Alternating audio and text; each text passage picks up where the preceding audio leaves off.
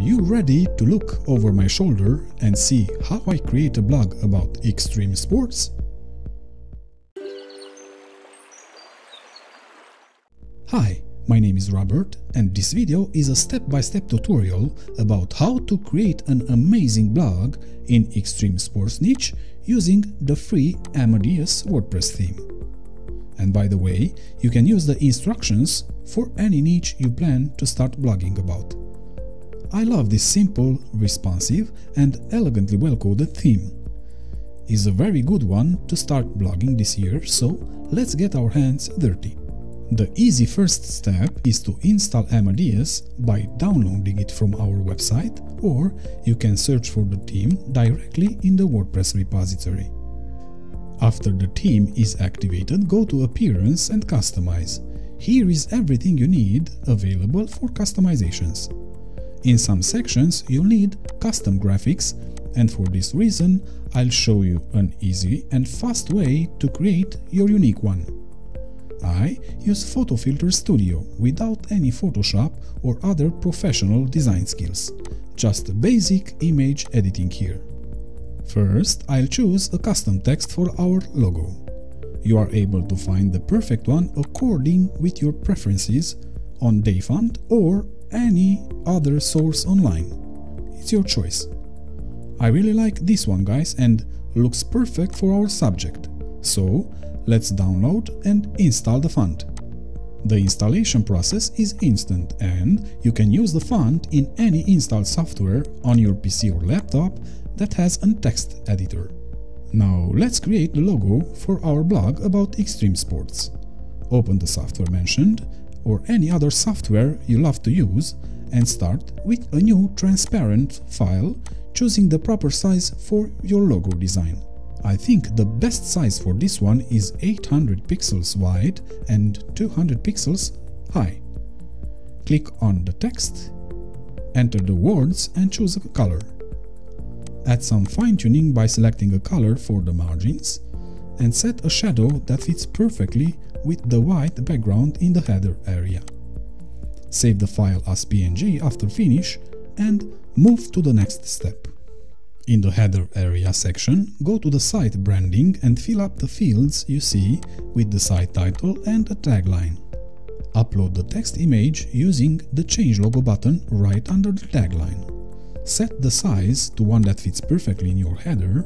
I recommend max 300 pixel for best mobile experience. Remove the site title if the logo text is the same. Choose if you wish to display only the logo, and go down to set the branding padding and the site icon. Here is an easy way to create one. Open a new file with transparent background and insert the characters. Add some finishing touch and save the file as PNG. Select that image for the site icon. Now hit the Save and Publish button and step forward. Default setting in banner type section is header image, but you are free to create an Evo slider or simply nothing. To keep things simple, I leave this setting as default. And by the way, you can choose to display the banner in the header area only on the home page. The menu position can be moved to above or below the logo. I keep this option to below because it's more visible and I like this unique way to display the menu.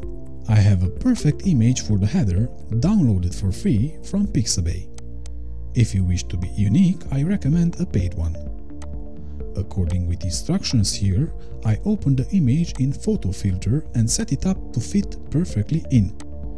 Save the image and upload it to the header by hitting the Add New Image button. No need to crop it because the dimensions are pixel perfect. Once everything is done here, move to the blog options section. If you wish to keep the blog as simple as possible in the meaning of elements to be displayed on, tick to hide the date and author's infos and hide the sidebar both on index and single post. Leave the featured images on because they worth more than words, right? Save and publish, then move to fonts. Here is the section you can use to set custom fonts, size and colors for your body text and headings. The site title and description size can be changed here too. I'll choose to let everything as default, but you can change things around until everything fits your needs. The customizable elements in matter of colors can be found in the Colors section. Here you have options to change the background color, the primary color, the social area background, social icons color, branding background, and all other sections available. If you wish to have a custom background image, you can set it up in the next section, but I recommend to keep it as clear as the white, because even Google love it like that.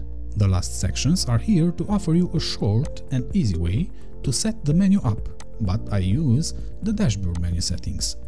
There are more options available and you can see how to create the social menu. First, please let me show you a way to add icons to the menu items. This way, the menu will look more professional and intuitive. If you have no menu items to insert from pages, create a contact page, an About Us one, and the last can be events, for example. Now, fast forward, install and activate the Menu Icons plugin. Then, head to Appearance, Menus. Create a main menu with the right structure, adding each item you wish to be in.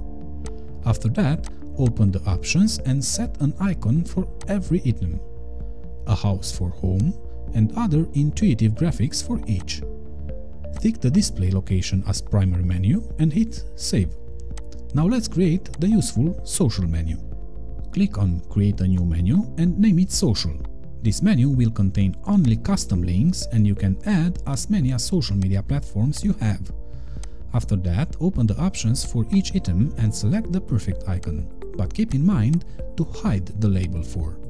This way, the navigation label will be hidden and the menu structure will be displayed exactly as in the demo. Done! Now everything left here to do is to fill the widgets area with your preferred elements. In the footer area, for example, you can choose to display a custom menu, categories and tags. You have many elements to play around with, even the Amadeus custom ones. The static front page needs to stay as your latest posts, because this is a blog, right? But you are free to create a custom one for your home page and set it as a static page here. If the option with a static page is better for you, keep in mind to create an empty page named blog. That will be the blog page, of course.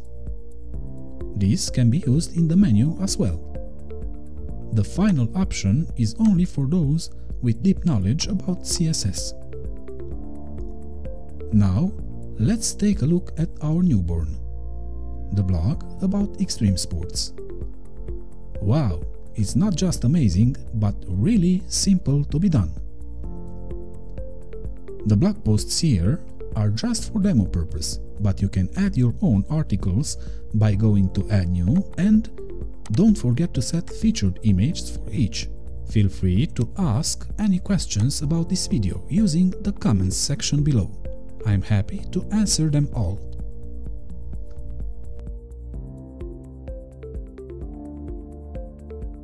Thanks for watching. Share this video if you like it, post a comment, give us a like and subscribe.